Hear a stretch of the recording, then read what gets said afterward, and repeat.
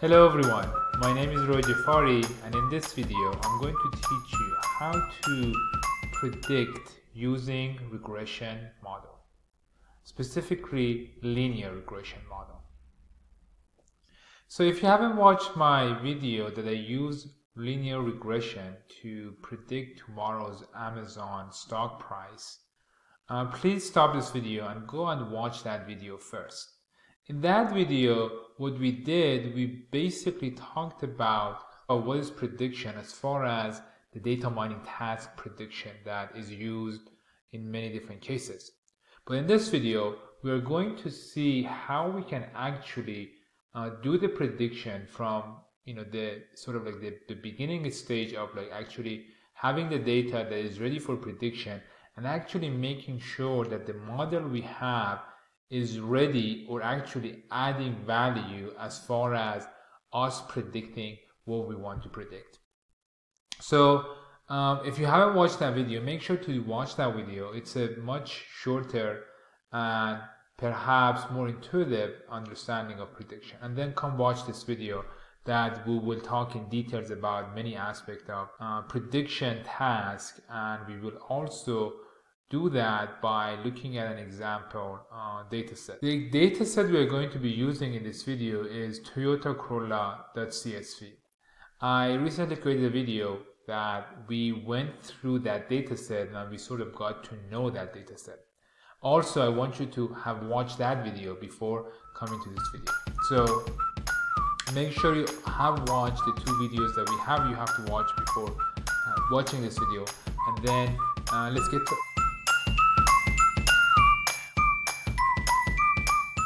Alright, so these are the modules that we are going to be using throughout this video. So I'm going to go ahead and put all of them all at once.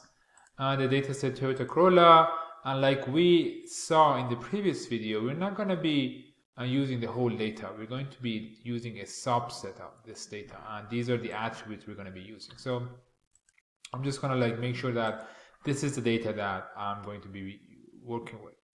So as we saw, when we have a prediction model, what we want to do, basically we want to see if there is a relationship between the target or dependent attribute and the predictors or independent attributes. We want to see if there are patterns in the data that can help us use the independent attributes or the predictors to predict the dependent attribute or the target. So that's all there is to it. So we want to use these attributes to perhaps see if we can predict target, which is the price. One of the things that we need to do when we want to run linear regression is to make sure all of our data is presented with numbers, or in another term, we want to make sure all of our data are numerical. We did see that some of our data was categorical.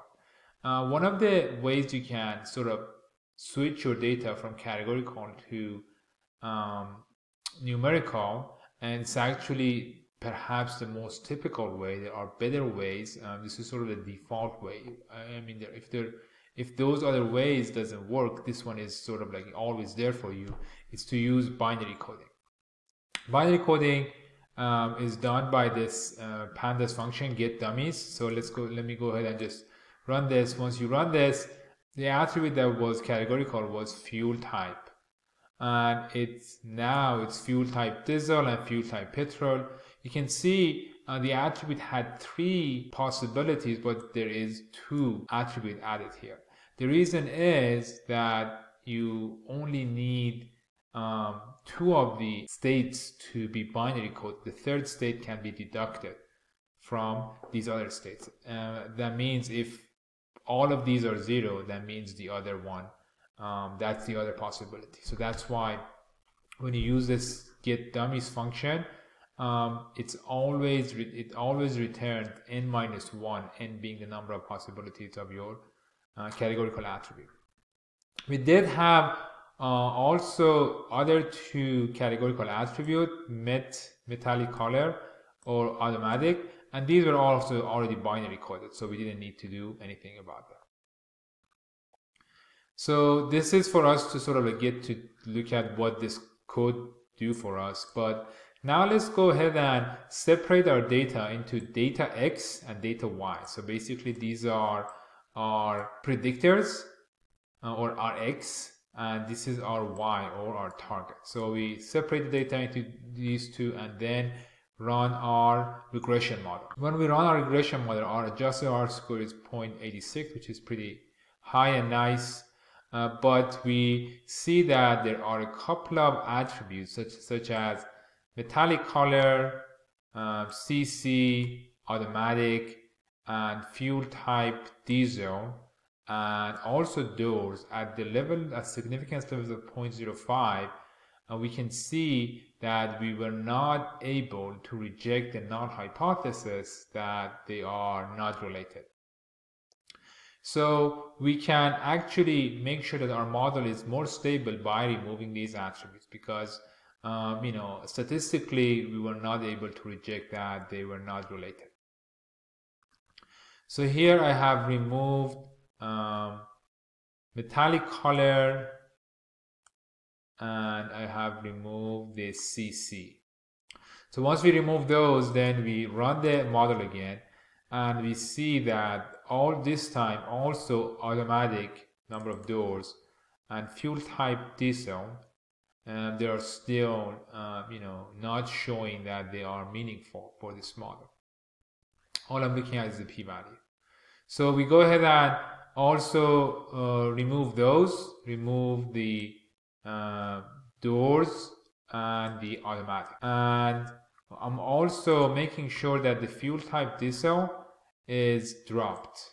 The reason that I wasn't able to do it here is because the fuel type diesel is created after the get dummies part, so I'm dropping it after that. So once I run this last part, I can see that okay, I have to run this first and then run this. I can see that all of my attributes that are now in the model, or it's used for fitting or training the model, they are meaningful. Now that we can see all of the attributes that are in this model that are used for training linear regression are meaningful, now we have this stable regression model that is capable of predicting the price of a new car if you have their age, number of kilometers that they have ran, the horsepower, quarterly tax, weight, and fuel type petrol. This, statistically speaking, this is a good model. But other than this statistical fact that our score is pretty high, what else do we have to say about this model? So in the rest of this video, we are going to focus on a specific design of experiment, basically, that is going to provide more validity or more defenses as far as how these predictive models are being useful. So what we do with prediction and classification is what we call train test validation mechanism. Basically what you do, I have summarized it in this picture, you split your data into two parts. You call one train set and another part test set. The X and Y parts is already obvious. When we want to do prediction, we have to have our X or independent attributes and our Y and the dependent attribute. So by these two splits, our data set is going to be split into four sort of like chunks of data. We have X train, Y train, X test, and Y test. What we do basically, we use the regression model to see if we can find a relationship among the population of the train set between the X and Y. And if we found that we have a stable relationship that we can package in linear regression, and then once we have that, so pay attention, so far we haven't used the test set data at all. So once we have that, now we bring that regression model, we use only the train set to train it, and then apply it to the test set. We use this data to predict values of the price for this test set. So once we have this prediction and we actually have actual values, now we have something to compare and see how good our prediction model is doing. So basically this is the whole mechanism of train and tested. So we're going to do that in this video. So the way you want to go about sort of like doing this split is the best and easiest way is to use this function train test split. That is from, let's go ahead and check, that is from the sklearn model selection. So that's the easiest way to go about this. You just basically run this code and you say this is my data X, which is, you know, the X part of the data, all of those independent attributes, and then this is your data Y, which is your dependent attribute. And then you say you want your test size to be 30% of your data. So once I do that, now my data is sort of like being segregated into 4 chunks as here. So let's go ahead and look at our data, the shape of the data before. Before was, you know, 414, 1436 and 6 attribute. But after our data, you can see that, you know, has 4 chunks. So we have basically train, X train, Y train, X test, and Y test. Here's are the design of experiments that we want to use to show that, you know, this regression model has merits, you know, giving us valuable information, or is giving us valuable outcome, valuable prediction basically. So we split our data, which we did, into 70% train set and 30% test set, and predict the price of the test set with the following 3 methods and compare their performances. In the first method, I just use a random number between minimum and the maximum train set price. And then on the second method, I use a naive mean. Basically, whenever I want to predict the test set price, I say what was the mean of the train set price. I just use that every time. And the third one, I use a linear regression as we sort of like come up with that, you know, stable linear regression.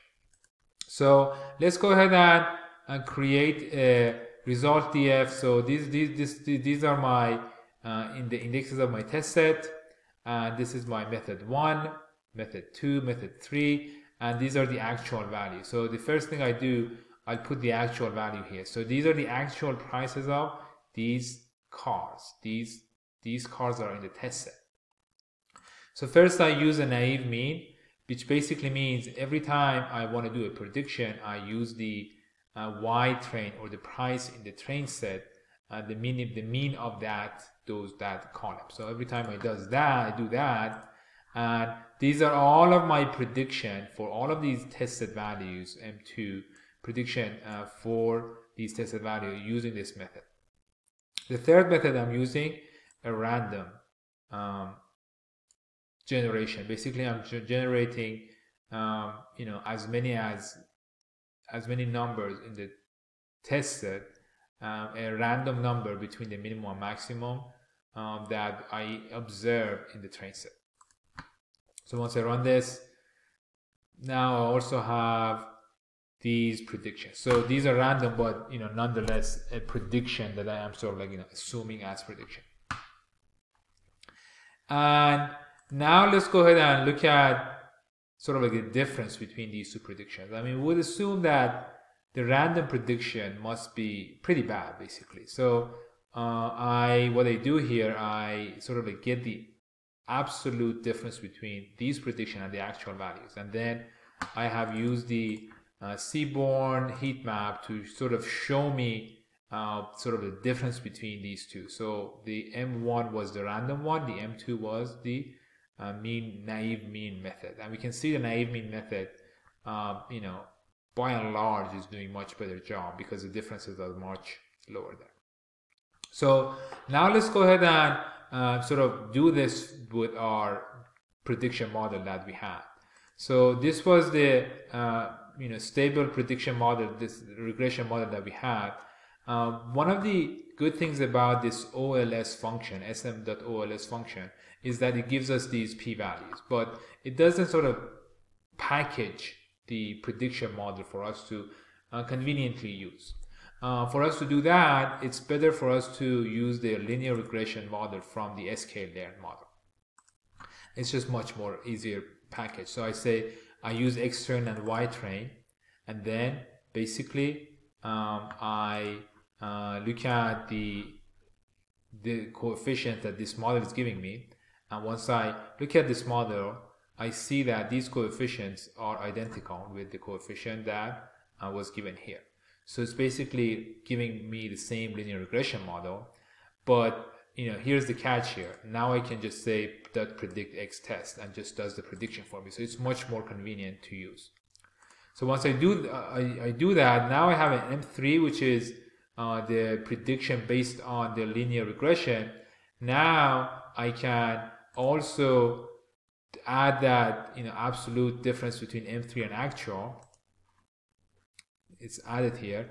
Now I also use the seaborne heat map, and now I can see that the linear regression is meaningfully adding to the prediction of the prices. I mean, it's doing much better. Visually we can see the errors is less between the naive usage of mean and the using the linear regression.